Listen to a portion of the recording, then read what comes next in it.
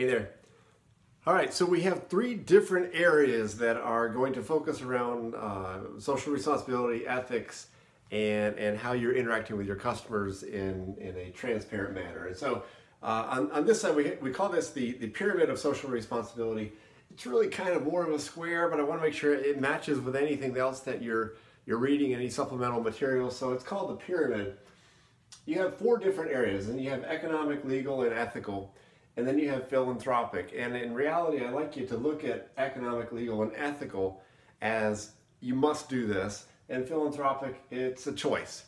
All right, so it's suggested, and it is a way to contribute to the overall impact of your company on the environment. But of course, you're not going to be rewarded for philanthropy if you go out of business. And so you have to make sure that you're covering the other aspects first before you go into philanthropy. So economic.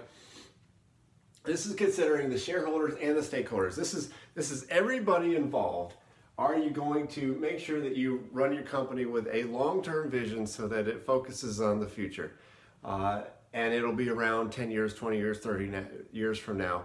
And if you're going to run it in a socially responsible manner, then you're considering the next generation and making sure that you are around for the long term. So this is, in essence, this is a trade-off between short-term benefits versus long-term benefits. Legal, and obviously you need to obey the laws.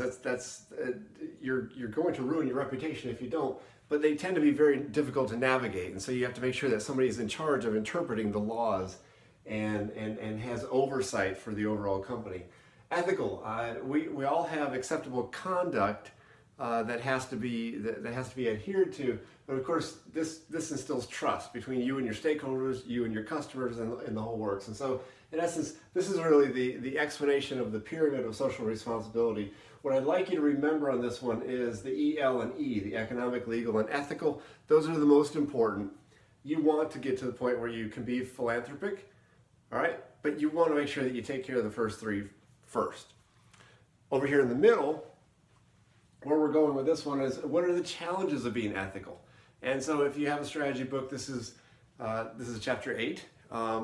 What are the challenges of being ethical? Well, honestly, obviously, honesty, trust, and respect. That is what our goal is.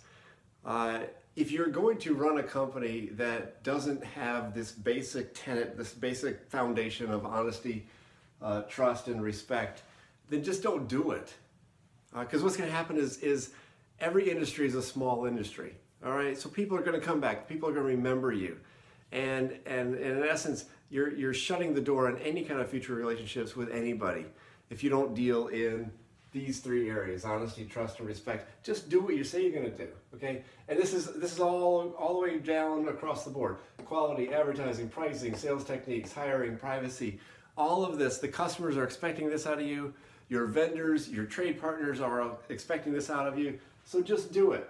One suggestion is that if you're watching this and you're in undergraduate level, you're very undergraduate in college, form this now. Form this before you have a mortgage. Form this before you actually have multiple bills you have to pay, and then you have this consideration, this ethical dilemma that says, I really need my job, and is this really unethical? So form the basis now so that you have a strong foundation when things are going to be a little bit tougher to have some kind of ideals that you fall back on. And then over here on this side, what is the relationship between ethics, strategic planning, and organizational performance? What I want you to remember on this one is, really, this is ethics, strategic planning, and organization. There's an overall climate in a company, and you always hear that the fish thinks from the head first. That's absolutely true. Your CEO is your chief culture officer, and as long as they're ethical, then everybody else needs to follow suit. And so it's an overall climate. This is an area where all stakeholders are considered. Stakeholders meaning your vendors, your customers, your employees, the whole works. What happens when you have this kind of an overall climate is that actually you create value. You're creating value that could be different than your competitors, and you're creating value, and you're placing shareholder value into your company.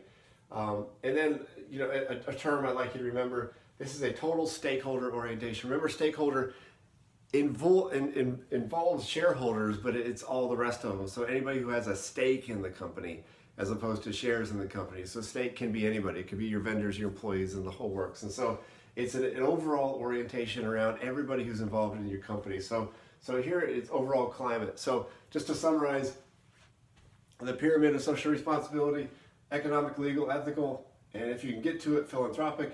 The challenges of being ethical: honesty, trust, and respect, and of course all areas of business. And how do you factor them in? And then of course the relationship between ethics, planning, and organizational performance. It's an overall climate that adds to your stakeholder orientation and stakeholder value. We'll talk to you later.